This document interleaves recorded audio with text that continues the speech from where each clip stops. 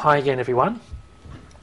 In this simple video we're going to discuss partial derivatives and partial differential equations. Now the nature of this video is very introductory, very basic. Basically what we're going to do is calculate some partial derivatives and show that they satisfy a certain equation.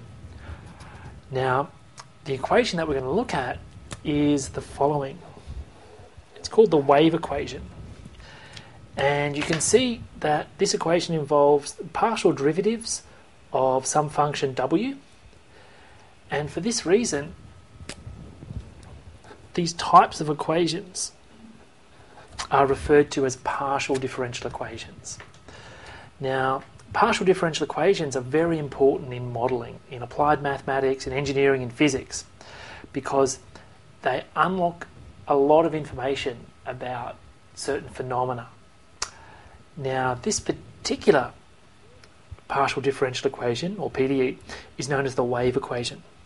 And the wave equation models sound waves, light waves and water waves. And it arises in accompanying fields like acoustics, electromagnetics and fluid dynamics. Now the C here is just a constant related to the wave speed. So let's have a look at the following example. Consider the wave equation. Show that a solution to the wave equation is given by this function here.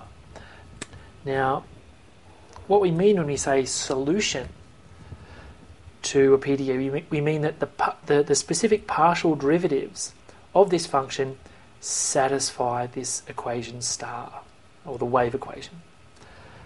Okay, so basically what we're going to do here is calculate the partial derivatives of this function that appear in this equation and show that the equation balances or holds. Now usually what we would like to do is we're given, or we formulate some PDE and we want to extract the solution somehow. So this example is even simpler. We're given a particular function and we're asked to show that this is really a solution to this problem.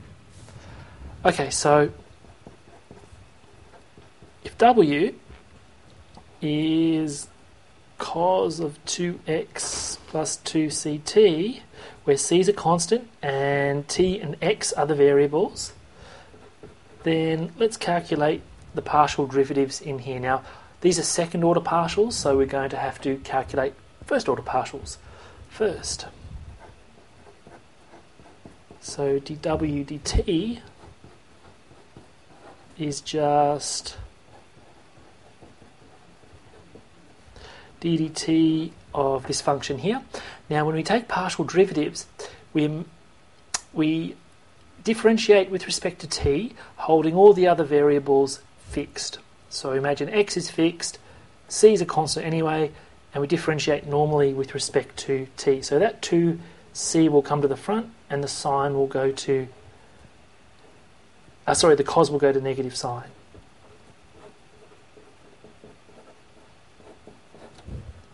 Okay, let's calculate the second order derivative, d squared w dt squared.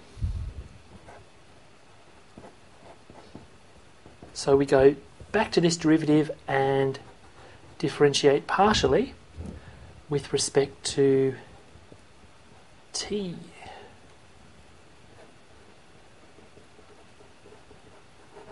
Okay, again, imagine the variable x is a constant, c is a constant anyway, and differentiate normally with respect to t. So that 2c is going to come to the front again, and sine will go to cosine.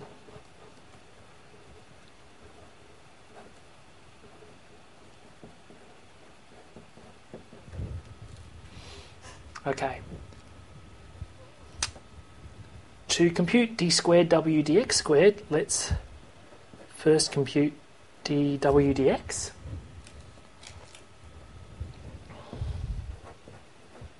So we take our w and differentiate it partially with respect to x this time. So we hold t constant, c is a constant anyway, and we differentiate with respect to x. So that 2 is going to come to the front, and the cosine will go to a minus sign.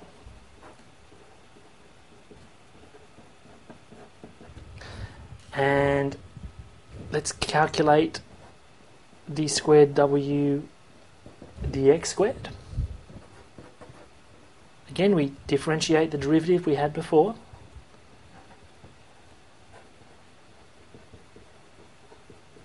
Oops.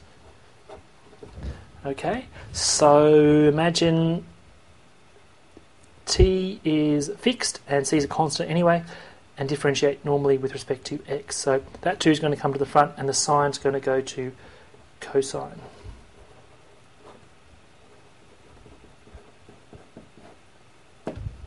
Okay, so we've calculated the 2 partial derivatives that are in our wave equation. Let's look now at and show that the wave equation balances for these expressions here. So the left-hand side of our wave equation is d squared w dt squared. And from our calculations for our given w, this is what we obtained. And the right-hand side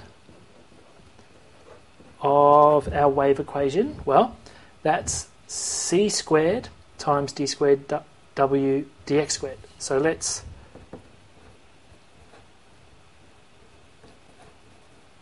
look at what we calculated for this derivative here. It's here. So multiplying by c squared, we get the following. Okay, thus we compare the left-hand side of our wave equation with the right-hand side of our wave equation, and they're actually equal. So we can conclude that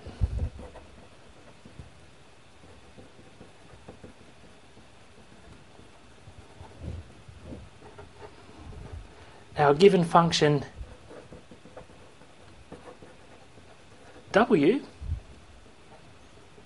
is a solution to our wave equation. Okay, let's look at the bigger picture though.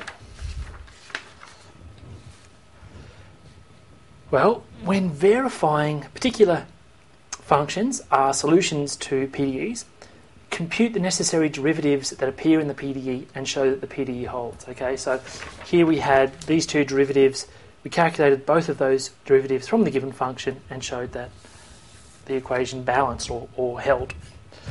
Now, in certain circumstances, the chain rule will be required to compute the partial derivatives of interest. Let me say a little bit more about that. This function here, well, it's easy to compute the derivatives, but I've given an example down here where the f is unknown. Now, the only way you're going to be able to compute the partial derivatives here is to use the chain rule. But let's get to that in a minute.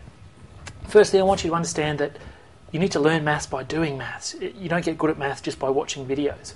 So I've given you 2 examples here. Here's a very basic one showing that this particular function also is a solution to the wave equation.